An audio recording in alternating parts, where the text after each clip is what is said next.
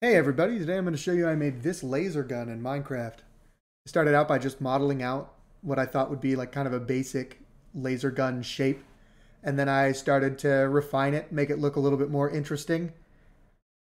And you can see here I'm putting a little rail on the top. I ended up putting two more of those on the side. That's not in this time lapse. Colored it in, and I made that rail into the charge indicator. It's purple to start off with, but then it goes pink when you're at the first stage, and then it goes blue, and then it goes green when it's fully charged. You can see it in action here.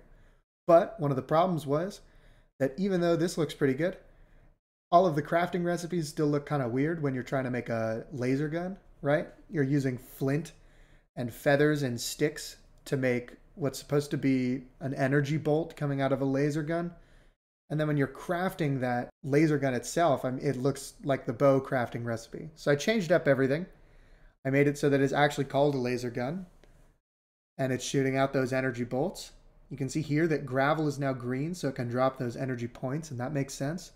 We've got cobwebs turned into sticky scrap so that they can drop spring, and then you can use that with the essence of tool to make the bow, the essence of tool with the essence of flight, and the energy point makes the energy bolts. You can also get those springs from spiders here, which look a little bit more like robots. So here it is in action. You can see I'm just using it on a little high pixel dual. And there's the drawback indicator. You can also see that we've got the green gravel on display here. It doesn't look too bad with all the other blocks. And then, yeah, just a quick little duel.